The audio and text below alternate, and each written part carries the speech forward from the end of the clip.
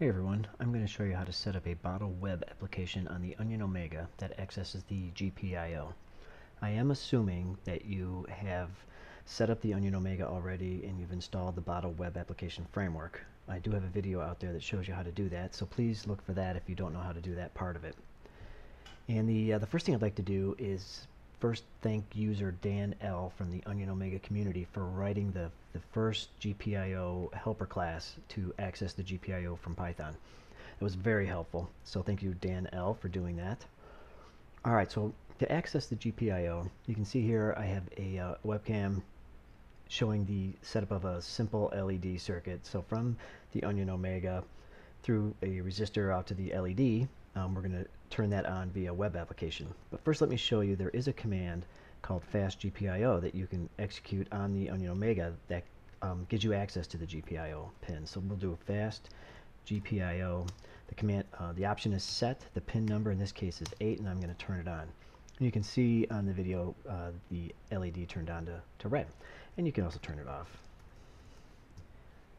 Fast GPIO set 8 0, and it goes off. So we're going to try to do something similar to that via a bottle web application. And I'm going to have the source code for this project out on github.com/youngsoul/omega GPIO, so you can look at it all out there. Alright, let's first look at the bottle GPIO application. So this is a simple bottle application.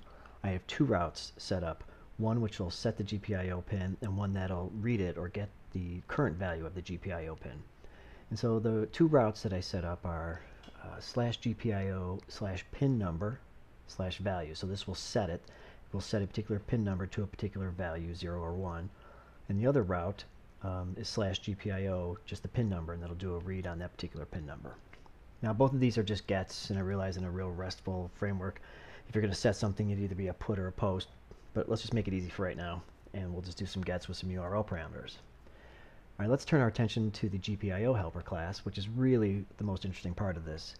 And again, Dan L. wrote the initial implementation of it, and thank you very much for doing that. All right, so this class, the most efficient way of accessing the GPIO is you're actually writing values to files in particular locations. In this case, sys GPIO, the pin number, and a file called value.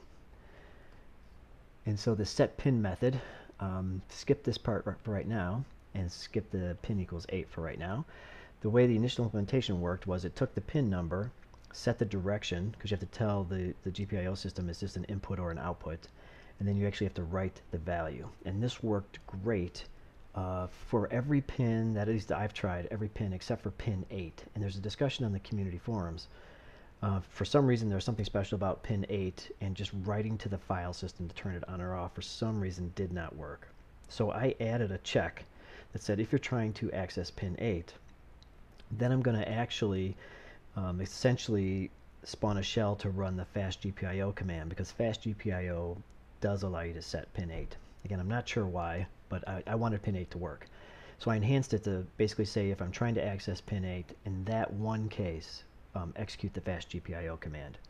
And the other thing I did to enhance it was I usually like to, if it's possible, run the application locally on my computer, so I have the complete power of the computer and the debugging IDE, in this case PyCharm, to debug my program. So I do one more check that says, look, if I'm not on Linux, in other words, if I'm not on the Onion Omega, then simulate writing to the GPIO by actually writing to a local file system, the ones and the zeros, just so I could see it actually work here. Let me show you how that would work. So I have it up and running here, and in this case, let me go to my GPIO file. I have pin 8. Right now I'm showing that it's locally, just for simulation, it's set to a 1. So in this case I'm going to change the URL so it goes to the route GPIO/pin number 8/value 0.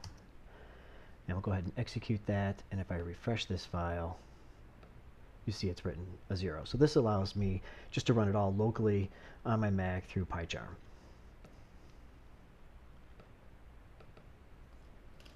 All right, so like I said, the implementation, or the source code for this is going to be out on my GitHub.